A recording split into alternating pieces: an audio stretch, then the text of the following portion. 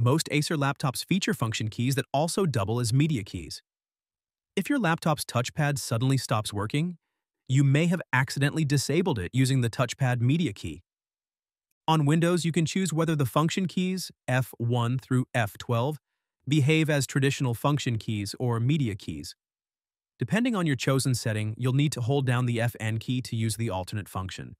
To change this setting, enter the BIOS setup.